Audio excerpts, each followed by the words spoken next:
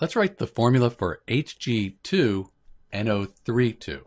So we'll start off, we know that mercury, Hg here, is a transition metal, and then the nitrate, NO3, this is a group of nonmetals. This is a polyatomic ion. It's called the nitrate ion. So to write the name, since we have a metal and a group of nonmetals, we'll treat this as an ionic compound.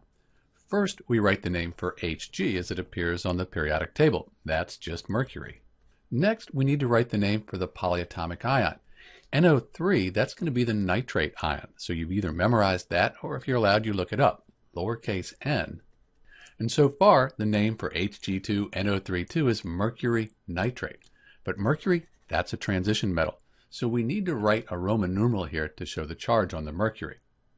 Nitrate, that's always going to be 1 minus. 2 times 1 minus is 2 minus. So we need a 2 plus over here in order for this to have a net charge of 0. Well, if we had a 1 plus here, 2 times 1 plus, that's 2 plus, that would balance out the charge, give us a net charge of 0. So we'd put a Roman numeral 1 between the names, and the name for Hg2NO3 is mercury 1 nitrate.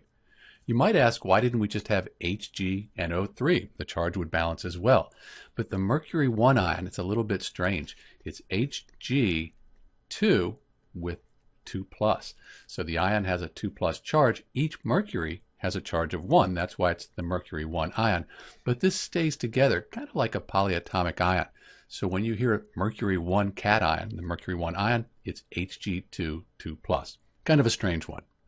Either way, the name for Hg2NO3 is mercury 1 nitrate. This is Dr. B, and thanks for watching.